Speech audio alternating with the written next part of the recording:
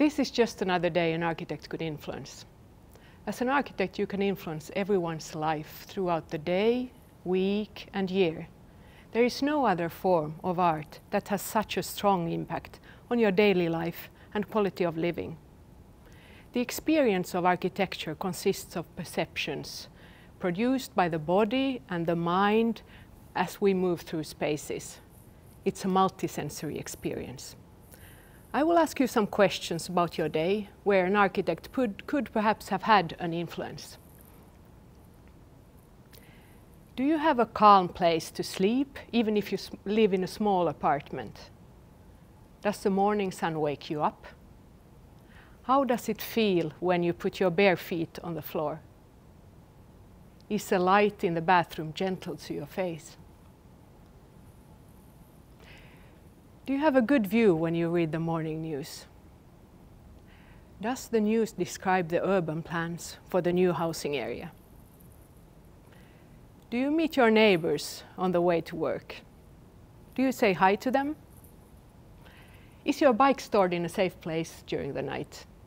Can you bike to work? Is it windy between the buildings? Do you feel safe when passing through the neighborhood? Do you pass buildings from different time periods on your way to work? What do they tell about our history? Can the buildings age in a dignified way, and you with them? Do the buildings live longer than you? Do you easily find the entrance to the conference building? Does the door handle invite to touch? Do you feel welcome? How is the building's health? If it's ill, what went wrong in the design? Is there an echo in the space? Are the stairs too steep to climb?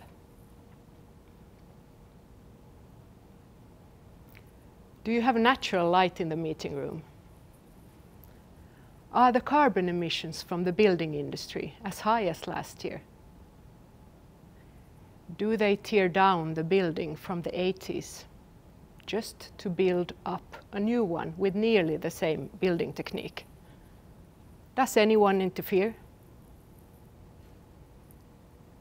Do you have a calm place to call your kids in the afternoon without disturbing anyone else at the office? Do you have the possibility to bike to the care home where your mother is? Can she see the sky when lying in her bed? Does the ceiling view calm her thoughts? Do the materials in the room have a pleasant smell? Can she move with her wheelchair and prepare a cup of tea for you too? Do you have a place for an intimate discussion?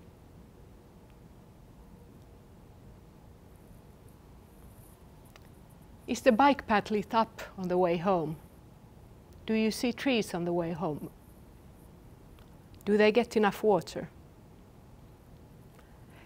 Can you build a sandcastle in the courtyard with your child in the evening? Is the working table too low when you make the dishes? Did you have a good day? The role of architecture is to dignify human existence and make it possible for all other kind of life to flourish as well. It's an empathic act of imagination on how life could be. Sometimes an architect needs to be a bit of an activist to make a change. I think the most powerful way to have an impact is through executed acts. So I will end by showing 3 examples of how I have been acted a bit like an activist in my own work.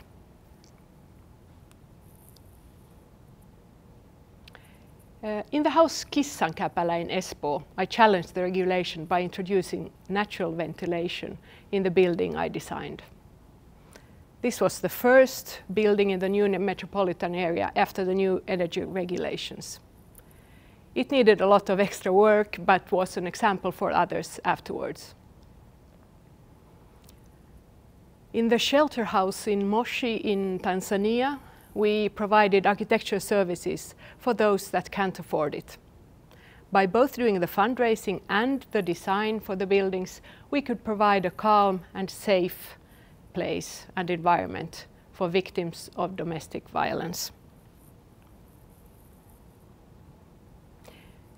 In the Architecture Speaks lecture series, I have started the discussions about values in architecture. It has been something I can do as a professor at Aalto University.